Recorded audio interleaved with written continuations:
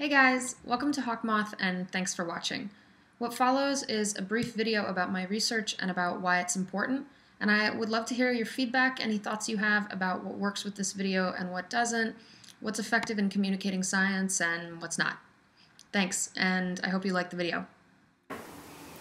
So I think that the best way to think about my work is to imagine being a baby fish.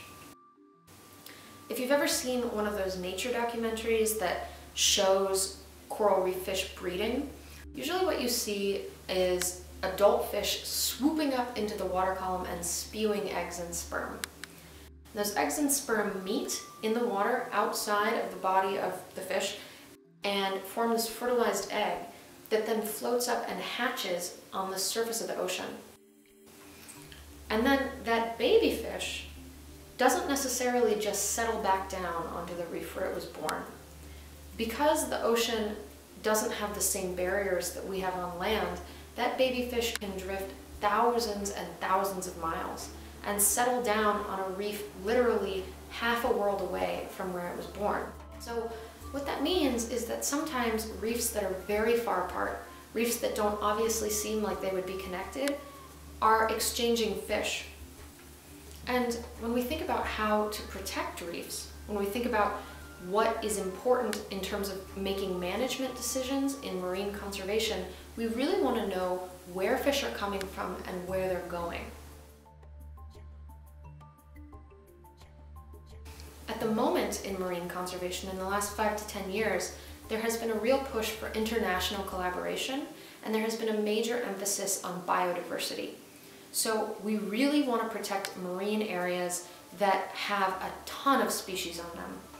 And for coral reefs, the reefs with the most reef fishes, the most corals, the most invertebrates are in a region of the Indo-Pacific Ocean, spanning from Indonesia down all the way out into Fiji.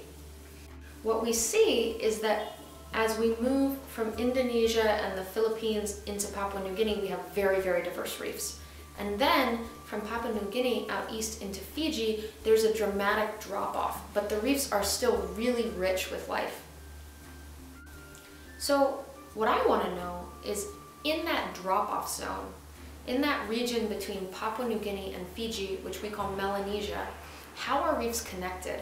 And why is it that some fish are able to get all the way out east to Fiji, while other fish can only stay up in Indonesia and the Philippine region? What is it that is separating these reefs and making it so that some are very easily able to exchange fish, while others really aren't able to make that exchange? The way that we ask these questions is by using DNA information. We can't follow around a bunch of baby fish as they drift across the world. So instead, we study their genes. To do this, our lab has sampled throughout Melanesia, using a combination of fieldwork and museum collections to study how fish move in space and time. In this political and cultural climate where there is a tremendous interest in preserving marine biodiversity now, but we have limited money to do that, we have limited resources to do that, it's very important to make the most well-informed decisions that we can, so that we don't waste our time or money on the wrong conservation measures. We want to be as informed as possible, and this project, this work, is part of how we understand exactly how to do that.